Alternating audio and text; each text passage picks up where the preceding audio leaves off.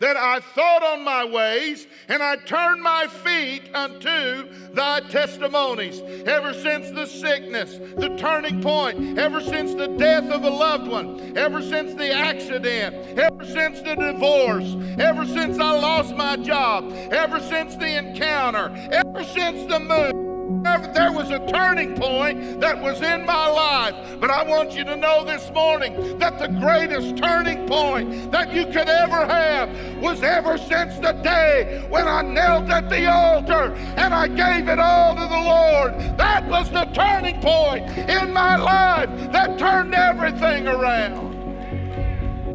The psalmist is talking about his personal history, and he's looking back on his life.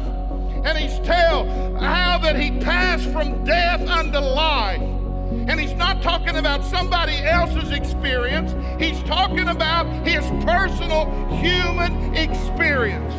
Can I tell you in here this morning, every single one of you have a story to tell. Every single one of you have something that God has brought you miraculously through. And when you sit down and you think, the enemy tried to take me out, but God in His goodness and His grace is the reason I'm here this morning. After I thought on my ways, the psalmist said, then I turned. Hallelujah. I was headed in the ditch. I was headed in the wrong direction, but I turned. Hallelujah. After the heartache, I turned. After the trouble, I turned. What the enemy meant to destroy me with, I turned it around by the help and the grace of God.